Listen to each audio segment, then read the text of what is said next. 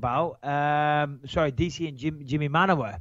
And by next week, that's old news. That's true. All right, let's get into it. I love it, dude. Yeah, I didn't know how. I didn't know. I know it's 10 o'clock at night. You're in Thailand. I don't know what's happening. We're sat here. Listen, I don't mind. We sit and have a good discussion, and we talk some stuff and whatever. And if I ever need to go, I'll just say, Lewis, or I'll text you. So let's wrap this up. But well, we talked about it last week. DC, impressive win again. Second round. Second round. Second round, rear naked choke. Jimmy Manuwa was there in a particularly cool Gucci tracksuit, I've got to say, which DC mentioned, but I thought, nah, man, I thought that tracksuit was cool. And then it looks like that fight's happening because Jimmy was in Vegas this week. He said he signed the papers and he said to DC online on Twitter, come on, accept the fight. DC said, yep, I've accepted it. Don't you worry. They talked a bit of shit back. So it's looking like that is the next defense for DC.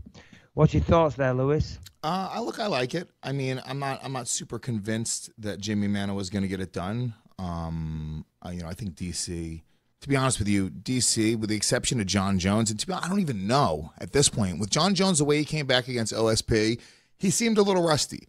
DC seems to be just continuously improving. He was the best version of himself in that Anthony Johnson fight, in my opinion. I don't know. I don't see anybody but John Jones being able to get the job done. And even with John Jones now, there's a huge question mark surrounding it. So yeah, I don't want to see DC sit on the sidelines and wait for Jones. But to be honest with you, I'm more interested in seeing the more competitive fight with Jones. Well, for DC, it's great because listen, I've got to be very careful how I word this. Obviously, Manuwa is part of the UK Massive, and I support all UK fighters, and it would be just amazing to have a second UK champion. I say that, but I don't know if I really mean it. It's kind of nice being the only one. But no, listen, I'm cheering for him big time. It would be amazing for another UK champion. But listen, DC has to be the favourite in that fight, and I think he would be a huge favourite. We saw, what's his face, Rumble, out-wrestle Manuwa at the start of the fight to get Jimmy tired, and then he went in for the knockout in the second round, I believe. You've just got to imagine that DC's going to take him down and do that. Now, Jimmy, of course, has a puncher's chance.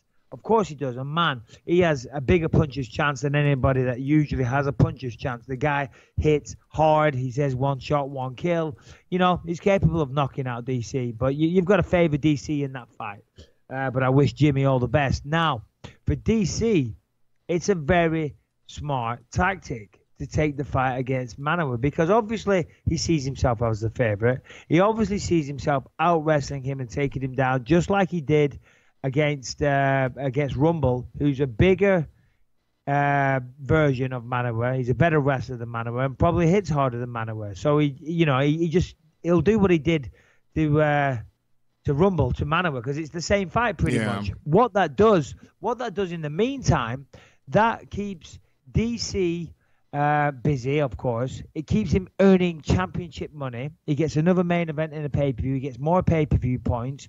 He gets more defenses because we all know as soon as Jones comes back, he's getting an immediate title shot. Well, this just gives DC, I'm not saying he's going to lose to Jones, but it just gives him a longer title run and more defenses. Yeah. So it's a smart move. And it doesn't even matter in reality if you want to look at from a pure financial standpoint, okay? And it seems like DC is just something's happened with him in the past year that he just seems to be really marketing himself the right way. He seems to be on the straight and narrow when it comes to, starting to collect fans, and he's doing the right thing. That moment we talked about it last week of him in the cage and going from side to side was just truly incredible. Like a really incredible moment where he was talking shit to Jimmy, then he went to John Jones. He wouldn't let either one of them come in the cage.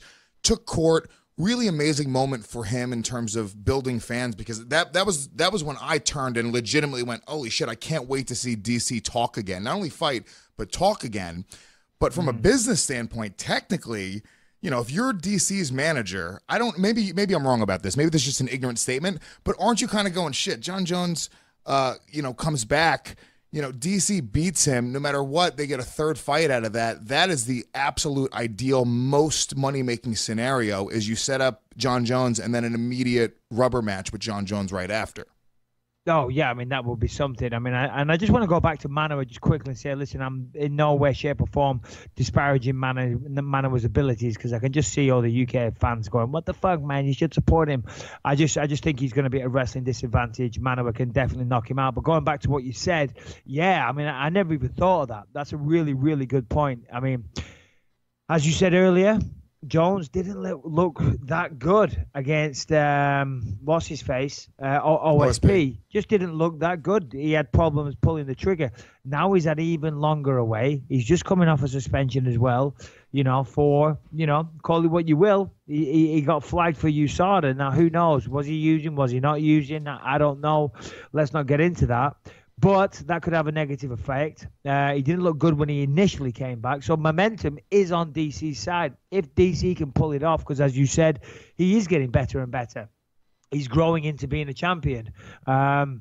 Yeah, that would be huge, because they would be one-on-one. That would set up the rubber match. Oh, yeah. That would be just absolutely massive, because Jones could have the perfect excuse. Listen, I was rusty and this and that, but I've got that out of the way. I've blown off the cobwebs, so I'm back. I'm going to show you what I can really do, and they'll have all this bullshit talk. So, yeah, no, very, very, very interesting times for the light heavyweight division, even though really now the light heavyweight division is just Rumble. Even though he's gone, DC Jones and Manuwa, I mean, that's pretty much all you got now. Yeah. Well, I'll say the thing that I like about DC is he seems to have figured out how to get the fans to kind of turn for him now. And I'm reading some of these tweets. I don't know if you read through all the tweets.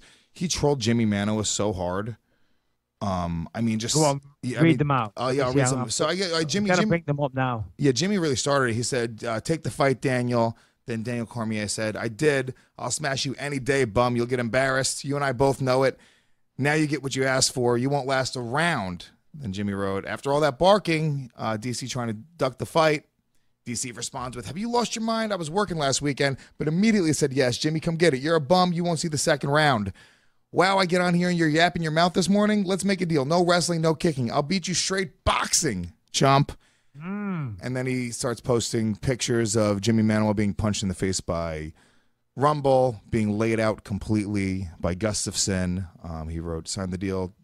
He wrote, Jimi Manuwa likes to take naps in the octagon, LOL. His troll game is very strong. Michael Bisping, did you teach him anything about your troll game? I did not. I cannot take credit, unfortunately.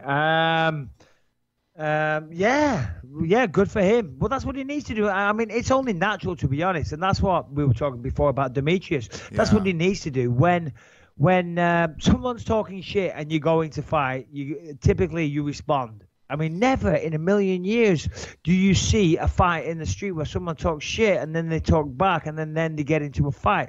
That's the natural progression of things. So when you've got two guys that are going to fight, when they talk, you respond. I just don't understand why people don't do that. That's how fights happen. That's how fights get made. That's how interest gets generated for these fights.